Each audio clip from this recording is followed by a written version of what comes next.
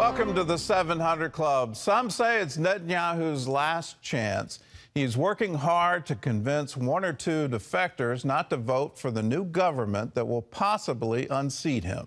How fragile is this new coalition, and what can we expect to happen with the Jewish state if it succeeds in taking over? Chris Mitchell explains from Jerusalem.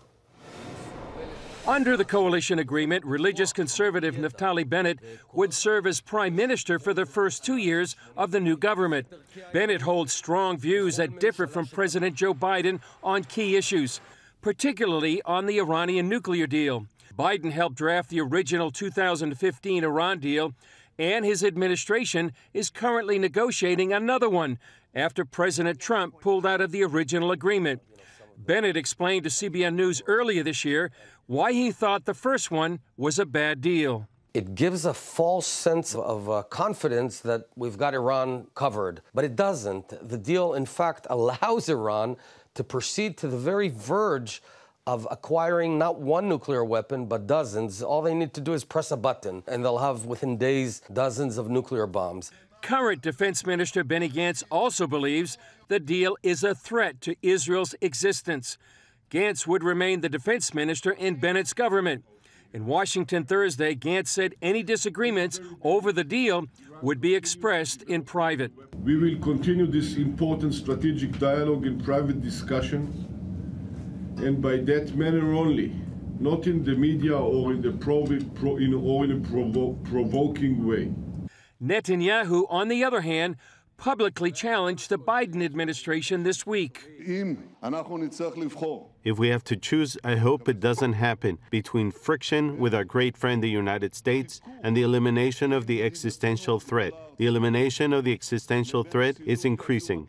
Netanyahu claims Bennett, his possible successor, won't stand up to pressure from the Biden administration on a number of issues, including Iran, the Israeli-Palestinian conflict, and the refunding of the United Nations Relief and Works Agency, or UNRWA. The head of UNRWA came to Jerusalem this week, where he talked about the contentious issue of the Jerusalem neighborhood of Sheikh Jarrah. Several Palestinian families face the threat of eviction.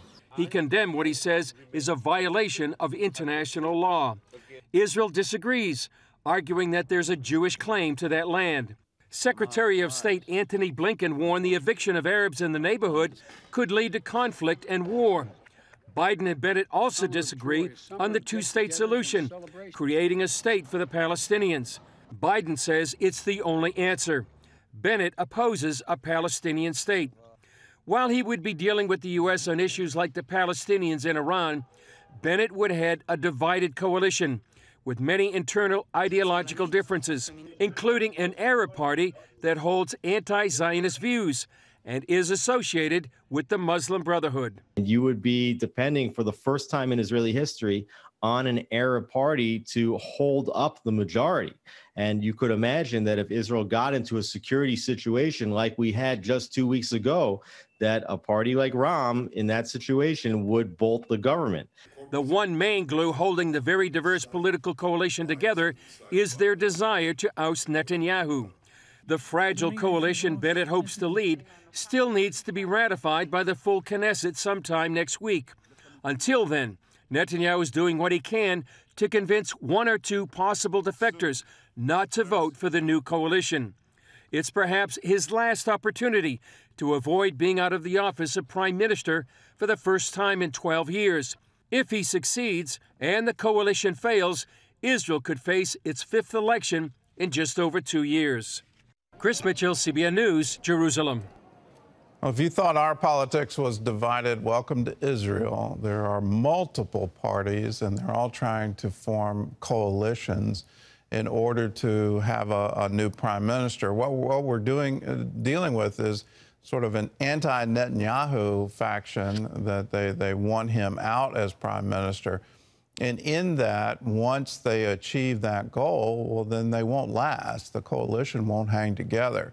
So regardless of can they form a government or not, and my personal opinion is I don't think they'll be able to hold the coalition even for a day. But once they have a new prime minister, then the coalition will dissolve and they'll be looking at elections again.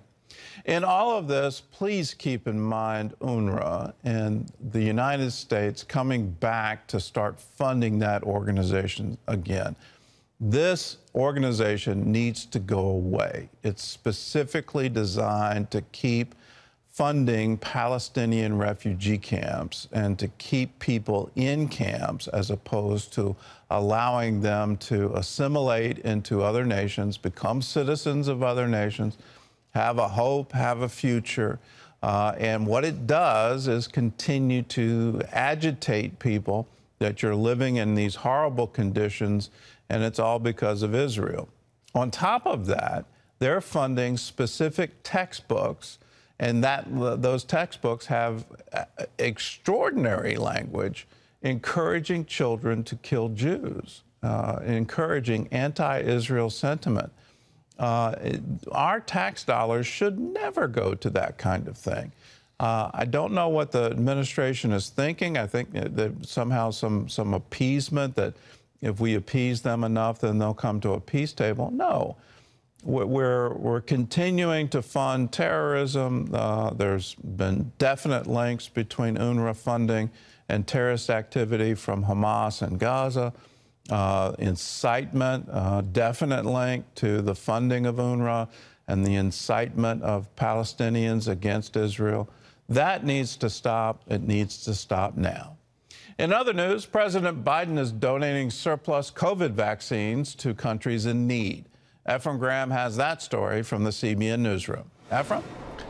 Gordon, the president says the U.S. will quickly send 25 million doses of those vaccines overseas through a program called COVAX, and it's supported by the United Nations. Those vaccines will go to South and Central America, Asia, and Africa, with more coming by the end of the month. The White House is also launching an operation here at home, encouraging people to get at least one vaccine shot before the 4th of July. These moves come amid more questions about the origin of COVID-19, possibly coming from a lab in Wuhan, China. In an internal memo obtained by Vanity Fair, a former State Department official wrote, staff from 2 bureaus warned leaders in them not to pursue an investigation into the origin of COVID-19 because it would, quote, open a can of worms if it continued. 58% of Americans now believe COVID was developed in a Chinese lab. That is according to a new survey from The Economist and YouGov. The White House is bluntly directing businesses to shore up their digital defenses after recent multiple cyber attacks. The administration released a memo including a warning no company is safe. CBN White House correspondent Eric Phillips has more on an alarming trend. If you're keeping score, there have been 4 major cyber attacks in the U.S. in recent weeks, 3 of them blamed on bad actors in Russia or China. From food to transportation to fuel, America's infrastructure is under attack, and experts say there's likely more to come.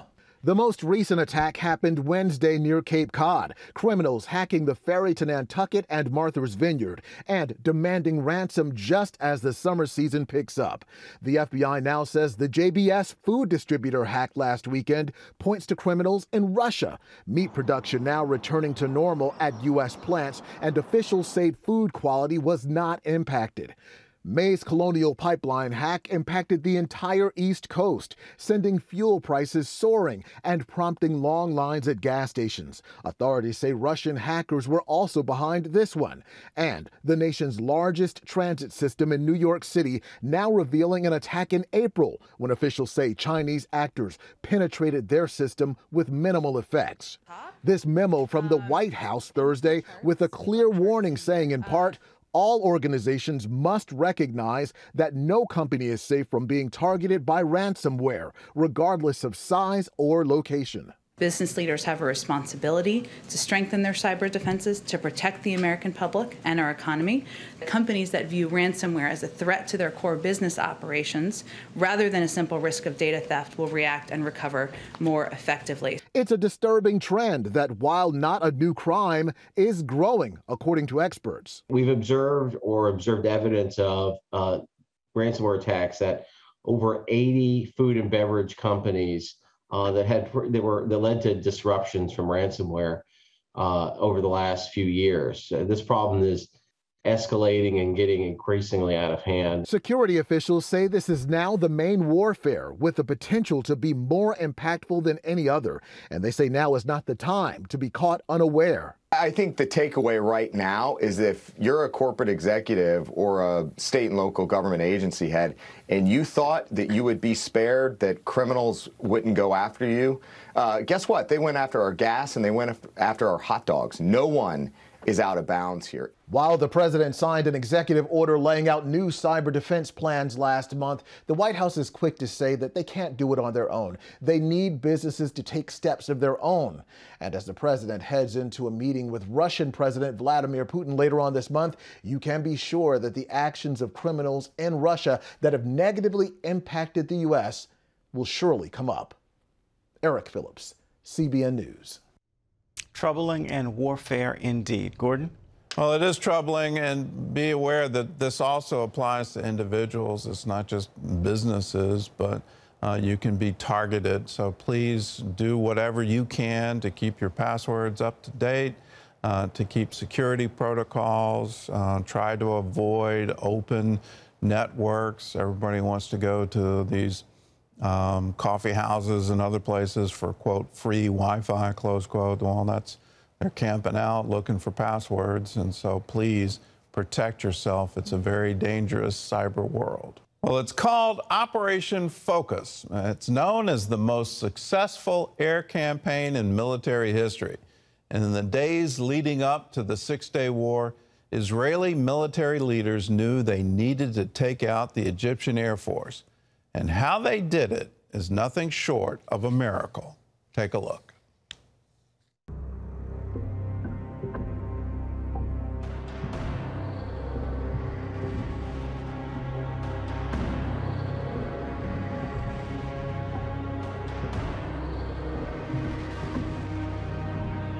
In May of 1967, Egypt's president, Gamal Abdel Nasser, declared war on the State of Israel, telling his followers, "Our path to Palestine will be covered with blood."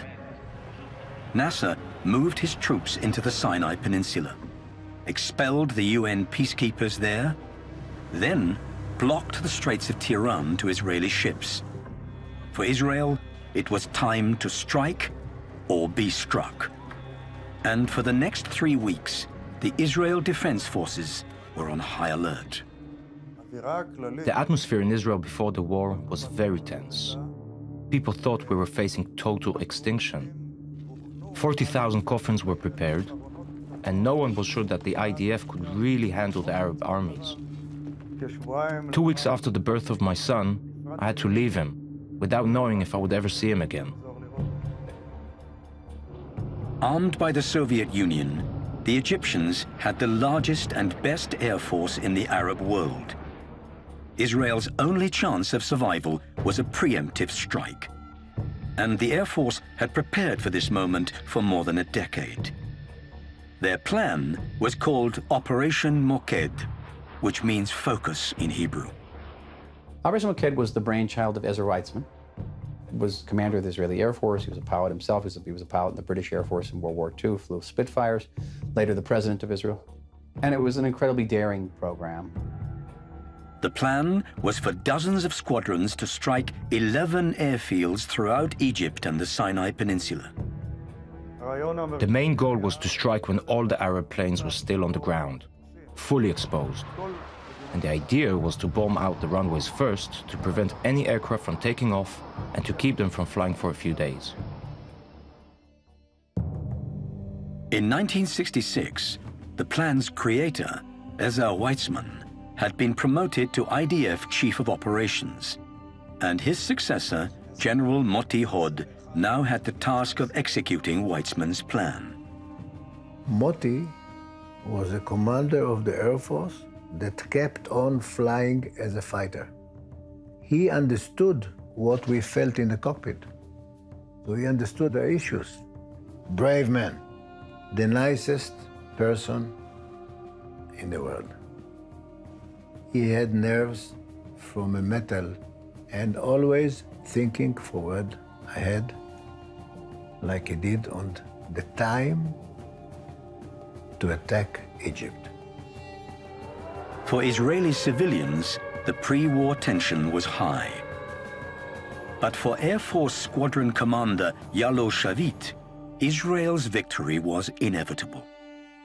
The Israeli Air Force is like a tide spring, ready to somebody to cut the cable that prevents it from.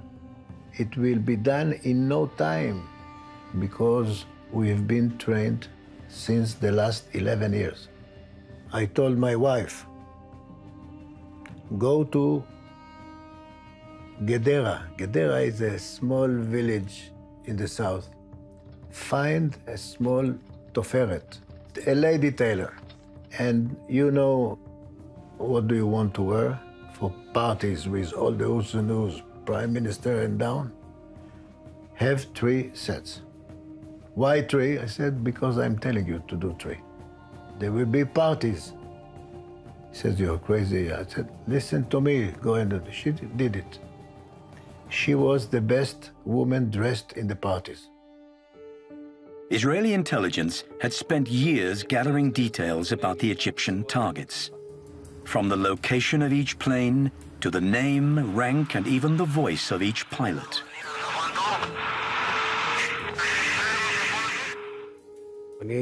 I was one of the youngest pilots in the Air Force. I had graduated from pilot training the year before the war. I wasn't even 21 years old yet. I was the intelligence officer of the squadron. For 3 weeks, we learned the most accurate intelligence we could learn. We also prepared the combat doctrine for attacking airports. I was a part of that system. It was so confident that they know exactly what to do. They trained so many times, they knew it with closed eyes. To receive an aircraft with empty fuel tanks, with empty munition, with empty whatever. And they got to a record of 8 minutes. 8 minutes to prepare the aircraft to be ready to take off.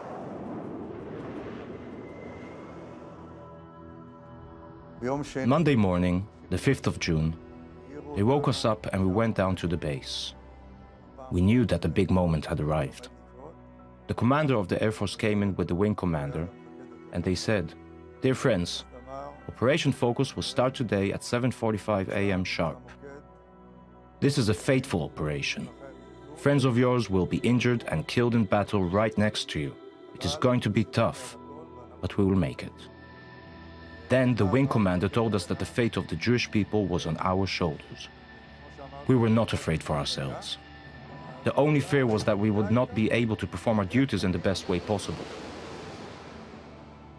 When I took off, I didn't realize it will be such a complicated mission. Squadron leaders gave their pilots some ground rules, issued by Commander Moti Hod. There is no communication whatsoever. No radio, no nothing. So we were prepared with all kind of signs and flags, colors of the flags, when you were ready to start the engine. Where you have to take off, no radio, 0. You fly at 0 altitude, the lowest you can. If something happened, you do not report back that you crashed or that you jumped. The Air Force will find you. You do whatever it takes to reach to the target. We have to destroy the aircrafts on the ground. We were also told that the mission was more important than anything, and that even in an emergency, even if a friend of ours is about to be killed, we were not allowed to warn him. We had to just let him crash. As cruel as that may sound, this was also that we will not disrupt the operation. If someone is attacked, you have to go on and fight. Nearly all of Israel's 196 combat planes were committed to the airstrike. Only 12 were left behind to defend the state of Israel. The planes flew low over the Mediterranean to avoid being detected by radar. We took off and stayed between 35 feet to 50 feet. Impossible below that. We smelled the smell of the salt over the sea. I was assigned to the foursome that was under Yallow's leadership. I was number 2 in the squadron, and our mission was to attack the En-Sash field near Cairo. Egypt's radar didn't pick them up, but someone else did. At 8:15 Egyptian time, Jordanian radar screens lit up with an unusual concentration of planes heading over the Mediterranean. And from there, a series of mistakes gave the Israelis an overwhelming advantage. The top general in Jordan radioed the word grape, the prearranged code for war, to Egypt's defense minister in Cairo. But the Egyptians had changed the code word the day before without updating Jordan. So, the Jordanians' messages were tossed aside, and the warning never reached Cairo. But even if the message had been deciphered, there was no one around to read it. Egypt's Air Force commander was at his daughter's wedding. The ground force commander was on vacation. And the defense minister had gone to bed a few hours earlier, leaving orders that he was not to be disturbed.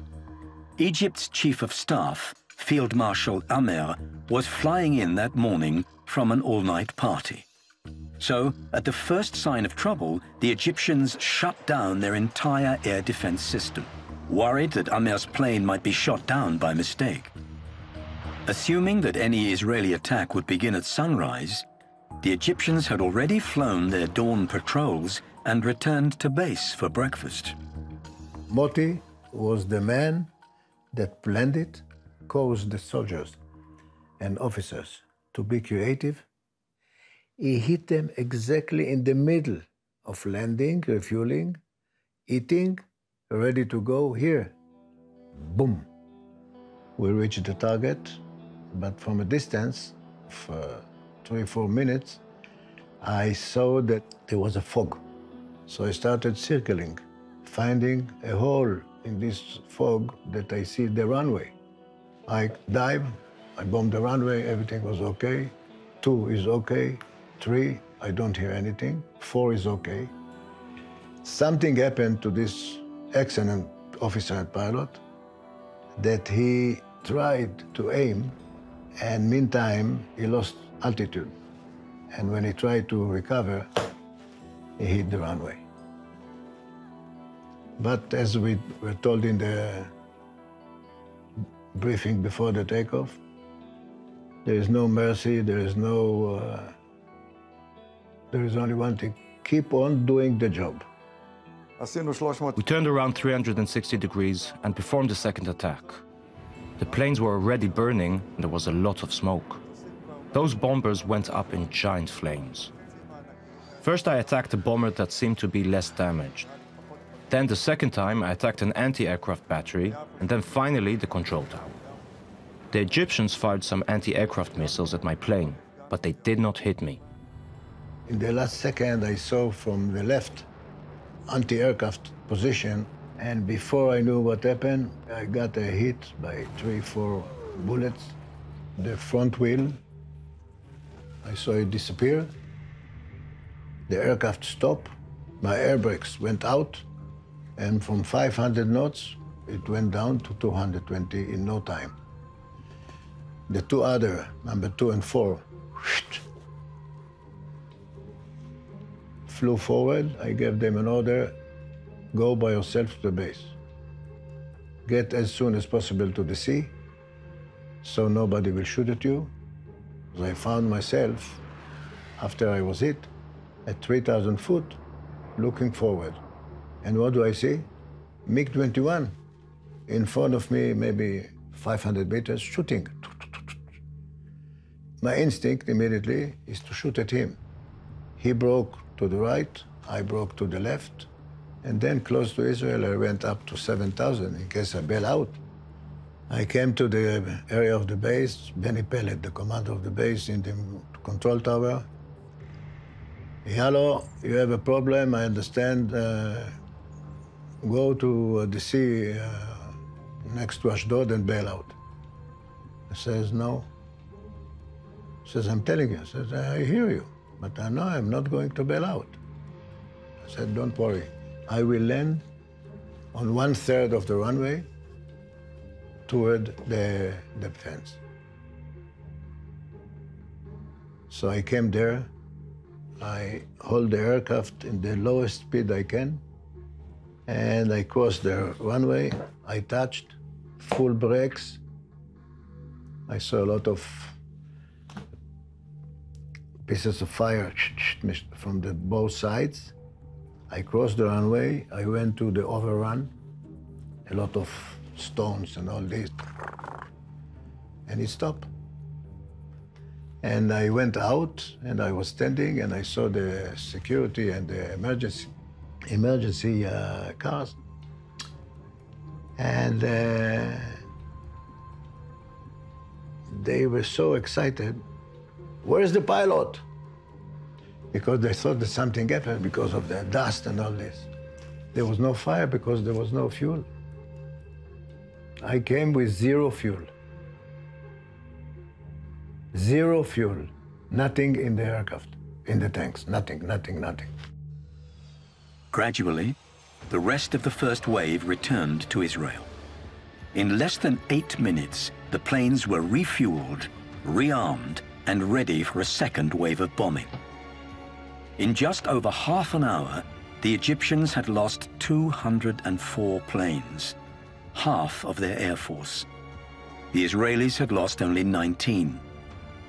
The kill ratio of Operation Focus had exceeded expectations by almost 100%. At 10:30, General Moti Hod turned to the Army's Chief of Staff, Yitzhak Rabin, and announced, "The Egyptian Air Force has ceased to exist." The Jordanian and Syrian air forces had also been decimated. After less than 5 hours, the Israelis had complete air superiority over the Middle East. It is truly a Hail Mary operation, but for the Egyptians, it's the ultimate humiliation. And very shortly after the Israeli aerial strike, Israeli ground forces began moving into Sinai. The goals were very limited. The Egyptians had 3 defense lines in Sinai. The goal was to take out the first of the 3 defense lines, not beyond that. But the Egyptian army collapsed so fast and began running away that the other defense lines crashed. And then, as I said earlier, Israeli forces reached the Suez Canal without even intending to reach the Suez Canal. They got sucked into Sinai. So for the Egyptians, this was the ultimate humiliation. It cannot be that the people who just yesterday you had pledged to throw into the sea are now driving you across the Suez Canal. All day long, the Egyptian propaganda machine ran in overdrive. Radio Cairo falsely reported that Egypt had shot down 85 Israeli planes, while only losing 2 of their own. And Field Marshal Amer told the Jordanians that Israel had lost 75% of its air power, a lie that encouraged Jordan's King Hussein to enter the war. So you have to develop a big lie. And the lie is that just the opposite has happened. That the Egyptian Air Force has surprised the Israeli Air Force on the ground and destroyed the Israeli Air Force, that the Egyptian army has crossed the border into Israel and is on the outskirts of Tel Aviv. That's the big lie. And this big lie is believed by 200 million Arabs. No one questions, the credibility, no one questions the veracity of these claims. And, there's a certain debate about the degree to which Nasser himself understood or was informed of the direness of the situation. How would you like to be the officer who walked in and said, President Nasser, I got some bad news for you? How would you like to be that person? So maybe people were feeding him strange information. There was one document I saw in Egypt was that the person who reported the Egyptian victory over the Israeli Air Force was a young Air Force captain by the name of Hosni Mubarak. Operation Focus remains one of the most successful air campaigns in military history. During the Six-Day War, the Israeli Air Force destroyed 452 enemy planes, while losing just 46 of their own. After their stunning performance in Egypt, Yalo Shavit and his crew finished the day in Jerusalem, bombing the Jordanian tanks that raced towards the city and providing air cover for Israeli ground forces. It was a long day. That night, I came back to the room alone because my roommate got killed that day. It was an exhausting day, both physically and mentally. Not all was taken for granted, even with the feeling of victory we had. No one was free to celebrate. When I think about it now, after years of experience, I still think that this was a very successful mission. If one will ask me what was the thing which made it possible so successful, I would answer it in one word: simplicity. I know that there is a lot of stories about secret weapons which we used, but we didn't actually. We used the spirit, we used the standard of flying, and we used another thing which maybe doesn't exist in any other air forces in the world, and we call it the no alternative. And when you don't have alternatives, you can achieve such achievements as we did in this war. They don't know what a group of dedicated people, professionals, trained, willing to invest their soul and everything they have, can do for a country. Well, as we were watching that, Terry said, this is like Old Testament, and it is. It is an absolute miracle what happened, that a war where it looks like everything is against Israel. The Arab nations are united against her. They're calling out to drive her into the sea. They're literally calling out to massacre all the Jews. There's a sign that's put up in the Ben Gurion airport in Tel Aviv, the last one to leave, please turn out the lights. There was a sense of overwhelming doom, and you heard part of that in that wonderful story we just saw. But there's a whole nother part, and that is the battle for Jerusalem. You can watch it. You can watch it 4K streaming right now. It's called In Our Hands.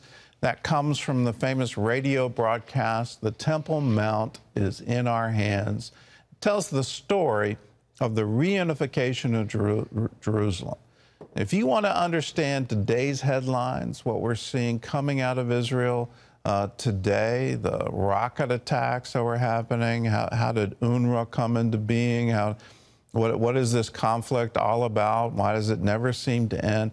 If you want to understand today's headlines, you have to watch this movie. In an hour and 40 minutes, you'll get the true story from the point of view of the soldiers who actually fought the battles. Our dialogue is based on their diaries, the actual interviews, newspaper accounts from the day. It's as accurate as we can make it, and you can see it now in streaming 4K, and we'll also send you a DVD. What we're asking for is a gift of any dollar amount, and your donation will go to fund future documentaries. We're working on one right now. How did we get the Bible? How did we get the oracles of God? And your gift will go into that production cost. So if you want to be a part of it, just go to cbn.com/inourhands, or you can call us, 1-800-700-7000, and say, I want to get in our hands. Here's my gift. Well, Father's Day is right around the corner, and the CBN Family app is already celebrating our dads. We have exclusive skits and some stand-up routines from some of today's top Christian comedians. Plus, Gordon shares a 5-star steak meal that's easy to make for your dad. You can watch all this by downloading the CBN Family app on your smartphone or your tablet, or you can go to cbnfamily.com. But do it today. Lots of fun stuff up there. Gordon? Well, we're going to take you to a real heartbreaking story.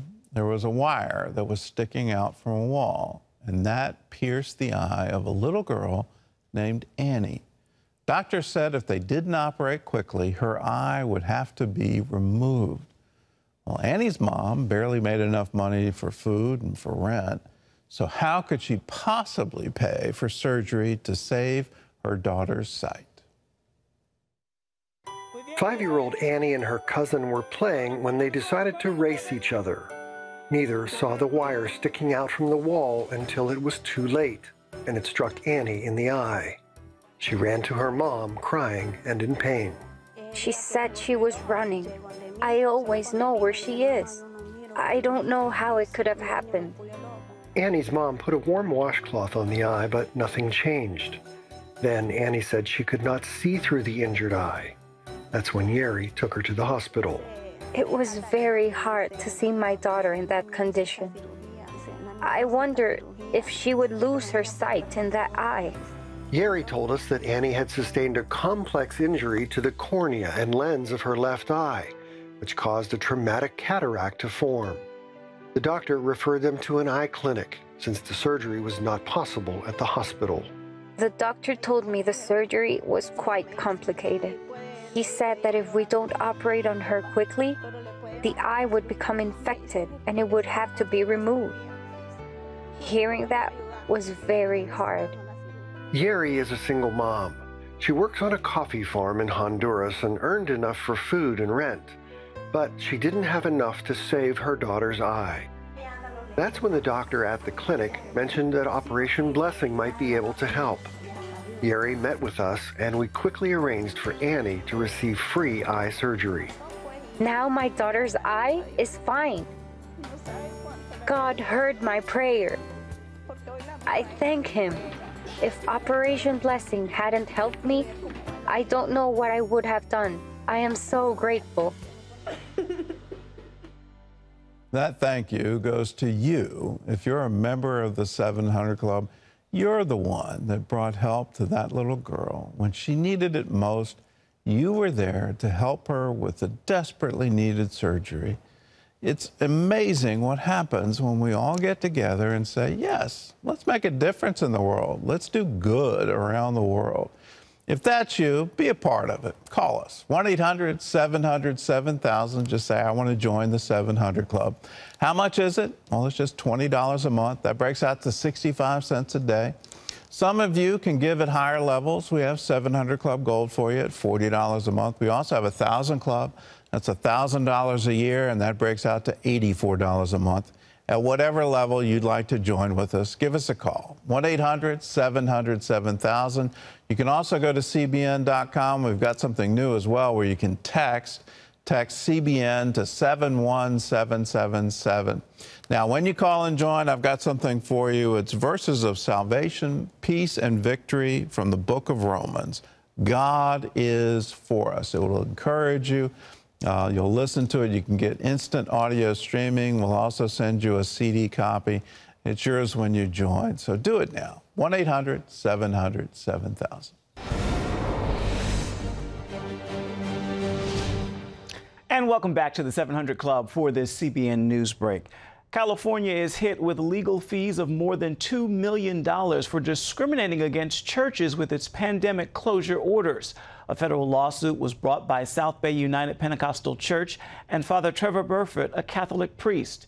These come after a previous legal settlement in May, ordering Governor Gavin Newsom to stop violating the First Amendment rights of churches. The Supreme Court had already ruled he was treating houses of worship with harsh penalties and restrictions that didn't match those placed on essential businesses. CBN's Operation Blessing is helping people around the world to recover from job loss due to COVID-19 lockdowns. Krishna is a single mother in India, and she had a hard time taking care of her family after losing her job, and she fell into a lot of debt. She had no one to turn to, saying she lost her hope to survive. But thanks to Operation Blessing's generous partners, she found hope as she was offered a job at an Operation Blessing center for making masks. When they saw how hard she worked, they blessed her with her own sewing machine. Now her income has increased even more, and she is grateful that she was able to pay back all of her debt. You can find out more about Operation Blessing by visiting ob.org. Surviving isn't supposed to be your normal, but it was for Nicole Crank. For years, Nicole endured relentless emotional and physical abuse. The worst of it? The day her husband put a gun in her mouth and pulled the trigger. So what happened next? Take a look. You know her from her multiple best-selling books, yet Nicole Crank spent much of her life feeling unworthy of love.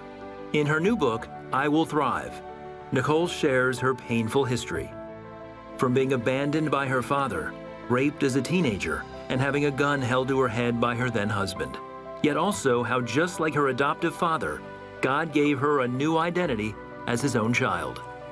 Now a successful author and megachurch pastor, this proud wife, mother, and grandmother wants all of God's children to not just survive, but thrive. Nicole Crank joins us now via Skype. Nicole, it's wonderful to have you with us today. Hi, Terry. I'm so glad to be here. You start your book with things I can't change. In your case, your biological father left your mother before you were even born, and then you were later adopted. Talk a little bit about those circumstances and how they affected you. Well, you know, I didn't even know I was adopted until I was in 4th grade, which I probably should have clued into because there were pictures of me in my parents' wedding, but I didn't realize that that wasn't the normal child's experience. But in 4th grade was the year that I found out I was adopted. I also got saved. My mom read me a little wordless book on our living room floor, and it was also the year I was molested. And I really believe that God came into my life at just the right time to hold my hand, because he told me he was never going to leave me and he was never going to forsake me. And so even though my natural father left before I was born, I had a heavenly father who never would. And we know those promises in the Word, Nicole, but in those moments when we're faced with all of that, that's a lot for a 4th grader to be confronted with. How did you handle that? Well, you know, the enemy comes no matter what we are, with shame and guilt and condemnation, whether we're 4 or 74. It's the same tools. And so the only way to overcome that is Jesus. If we could help ourselves with self-help books, we would all help ourselves by now. We don't need self-help. We need spiritual help. We need the Holy Spirit on the inside of us, because greater is he that is in us than he that is in the world. So I'm just so thankful that I met Jesus at that time. And that's why I'm so evangelistic, reaching out to people who don't know Jesus, because if I had not met Jesus in 4th grade, I can guarantee you I wouldn't be here today. Later on, you devote a chapter to marrying Mr. Wrong. Wow, that's a title. What happened there? You know, I felt so unworthy. Life had failed me to that point. But when I was 17 years old and I got pregnant, I failed myself. And I felt like I had more baggage than an airport carousel. And I spend a lot of time in airports. And I would look around and I'd be like, I'm carrying all this around with me. Nobody's going to want me. But there was this guy, he had high cheekbones and the right medical initials, and he was looking at me. And Terry, as I look back, there were signs and signals that I overlooked. The Holy Spirit was inside scratching, but I was trying to self-help myself. And I thought I had found the love I'd been looking for my whole life, and I was overlooking the love of the Father he'd been giving me my whole life. That relationship became abusive pretty quickly after you married. So having gone through these things as a child that left you feeling inadequate and sometimes abandoned, and then this abusive marriage, what was the turning point for you? You know, I went into survival mode. And that's why the front of the book says, I will survive. And then it's ripped off and it says thrive. Because after he put a gun in my mouth and he pulled the trigger, and it wasn't a Glock where you can't see the bullet. It's like a revolver, a John Wayne gun. You could see every bullet. And the bullet, he pulled the trigger, it did not come out. It was a literal miracle in my bedroom. And I got foreclosed on. I went bankrupt and I ran away from the whole world. I told the whole world I was going to Mexico, and I ran to Florida to get a job for cash and live in a hotel for cash so he couldn't find me. And that's where God met me, because I felt alone again, just like I did in junior high after I got molested and the whole country town found out. And God gave me the courage. I have a chapter called Looking Your Giant in the Eye, having 20 seconds of insane courage. And sometimes that's all we need, is 20 seconds to really believe that God is who he says he is. Yeah. You managed to escape your past, but what happened when your past caught up with you? When I came back to St. Louis, I knew I would be facing potential death, that he might hunt me down again. And he did. He found me. And I kind of melted a little bit with fear and remembrance and shame and all of the things. But God made me strong in that moment, and God protected me, and he has since then. And I'm here to tell you, Terry, my whole life up to this moment, all the bad things that happened to me, God makes a promise. And the way I say it in the book is that the depths of your wounds do not determine the height of your future. And that any pain that the enemy tries to inflict on you is like a slingshot. And God says he's going to have to pay 7 times. So God says, if I pull back the slingshot a little bit, you don't go very far. But if the enemy dares mess with my kids, I'm going to pull that slingshot all the way to the depths of your pain and release it so you go so much further, so much faster than you ever would have anyway. It's the promise we have in Romans 8:28. You say that you still face giants every day. How do you prepare yourself for these moments? You know, a daily prayer. We're not like cars. You know, we think if a car is broken, you go and you fix it and you leave. And you can't go to church once and get fixed and leave. It's going to church every week. It's getting in a small group. It's daily prayer and communion with God. And somehow every morning when we do that, he renews our strength and he makes us, it's like a superpower on the inside of us. And it is, it's the Holy Spirit. And it makes us so much greater and stronger than we could be. You know, one of the things I think the enemy does is to bring back those memories of what's happened at times when we're feeling really vulnerable. What do you do then? You know, when I wrote the book, Terry, I intentionally took myself back to that place because I wanted to meet people in the pain that they're at and then quickly take them to the promise so they can skip a lot of the years that I wasted. But in that, I've learned, you know what, you can see the scar where it happened. But when you touch the scar, you don't feel the pain. So it's possible with Jesus, because he's got scars too, to look at the scars but not feel the pain, but to remember, and with remembrance say, God, I remember what you delivered me from. And if you did that for me then, I know you'll give me whatever I need today. It's you have a remarkable story, and you're very candid about not just what's happened to you, but also very forthright about how God has met you at every turn in the road. Thank you for being with us today. I want our viewers to know you can learn more about Nicole's story in her new book. It's called I Will Thrive, and it's available nationwide. You know, I know there are many of you who may be facing difficulty and maybe things in your past that have tried to define who you are and maybe had victory sometimes in that. We always have a prayer line open here and available to you. Our number is toll-free. It's 1-800-700-7000. You are welcome to call at any time, and the friend who picks up the phone would love to pray with you today. So take it to Jesus and find out his promises for you. We want to leave you with this word from James 1:3. For you know that when your faith is tested, your endurance has a chance to grow. That's a promise from God for you. Thanks for being with us today. We'll see you next week. God bless you.